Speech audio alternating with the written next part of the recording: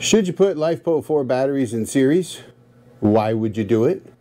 Will you ruin them? Is it a bad idea? Are you going to burn your house down? That's what I want to talk about today. First of all, let's talk about series, why you would do it, and what advantage you have in doing it. So what is series versus, say, parallel? Well, in parallel, if you have multiple batteries and you're just trying to increase the amount of amp hours capacity that you have in a battery bank, you would connect your batteries in parallel. What that means is you would connect your positives to the positives and the negatives to the negatives on each battery, and that gives you what's known as a parallel string. You can then draw off of that parallel string, and it gives you more power to draw from. So for example, I've got in front of me a couple of CYCLENBATT Mini 12.8 volt 100 amp hour LiFePO4 batteries. This one here that I've had for some time is one that I use to run my trolling motor in my canoe. It's really nice. It's very small, tons and tons of capacity. I can run it forever. But what if you're trying to run a cabin, or maybe you're trying to extend the running life of a power station? Can you put those batteries in parallel? And the answer is absolutely yes. If you had, for example, 4 of these mini CYCLENBATT batteries, you could put all 4 in parallel and have 400 amp hours of capacity instead of 100. However, what if that power station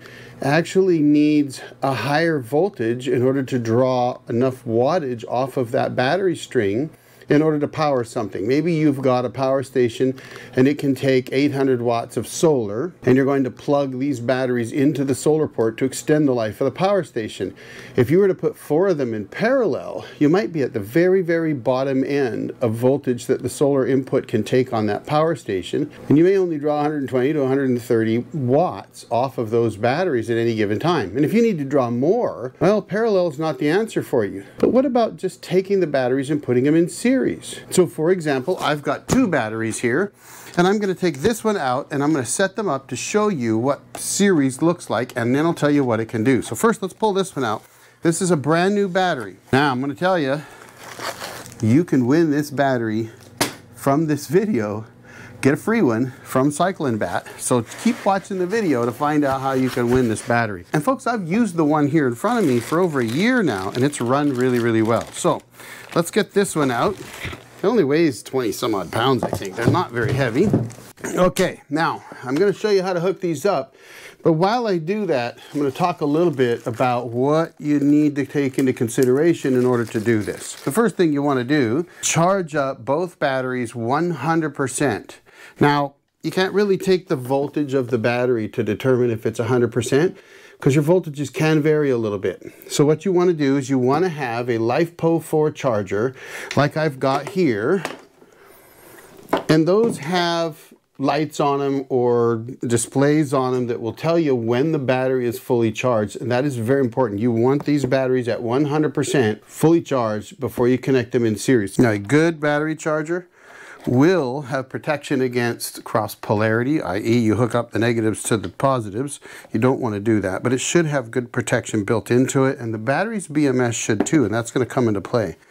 All right, let's throw that on, and we are now charging. I'm going to move that off the bench here because it's a little bit loud and we don't want to have that running while we're doing this. So the first thing is you want to charge this 100% before trying to put these in series. And you want to do that with a LiFePO4 battery charger. So to hook this up in a series configuration, you're not going to connect both ends of this cable marked red to the positive terminals, because that would parallel the batteries. Instead, you would go from the negative on one battery to the positive on the other battery. That essentially takes these 2 batteries and makes them one 24-volt battery. If I had 2 more and I put those in this as well, I'd get 51.2 volts.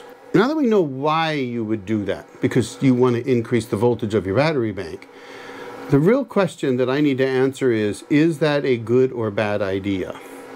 And I will tell you this, I see online all the time, people are told, don't put your batteries in series. And I have to tell you, I think many years ago when LiFePO4 batteries, or maybe just lithium-ion batteries, came out and they did not have battery management systems, then the people that say that are mostly correct. Yes, you can do it, But there's things you have to do to protect your batteries if you do that. And what you have to do is you have to add a battery management system. But with modern LiFePO4 batteries of any reasonable quality, they already have built-in battery management systems. And there's something that the manufacturer will tell you. They are going to tell you exactly how to connect your batteries in either series or parallel configuration. It's not that complicated, but the fact that the battery manufacturer says you can do this should be the first indicator that yes, in fact, you can do this. That battery management system protects the batteries from certain conditions. For example, overcharging. Now, why am I showing you this battery and how can you win this battery?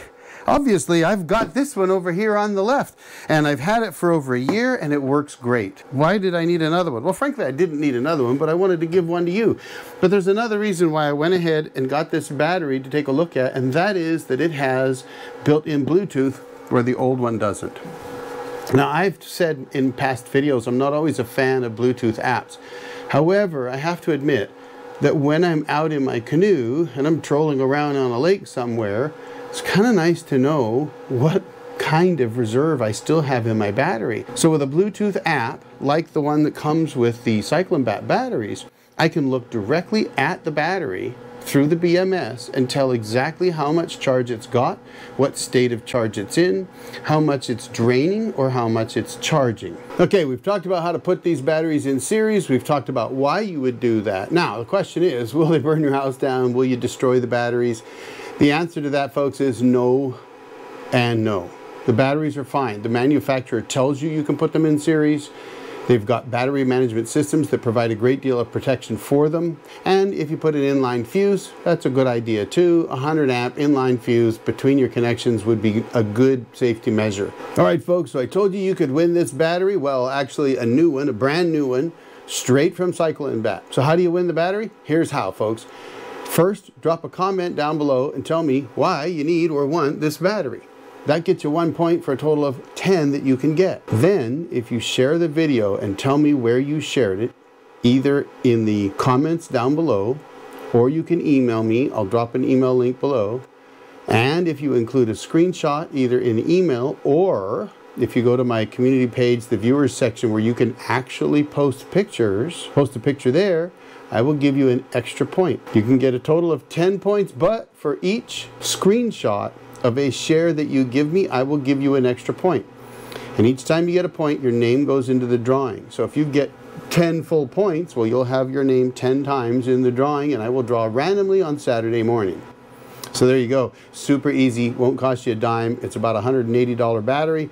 Pretty sweet little battery. I like the Bluetooth app with it. That's why I decided to do this video, but I wanted to give away to you guys. Meanwhile, I want to thank all my members for being here. Thank you very much for that. Keeps me motivated, keeps me going. I really do appreciate it. And I'm going to drop another video right over here for you guys to check out.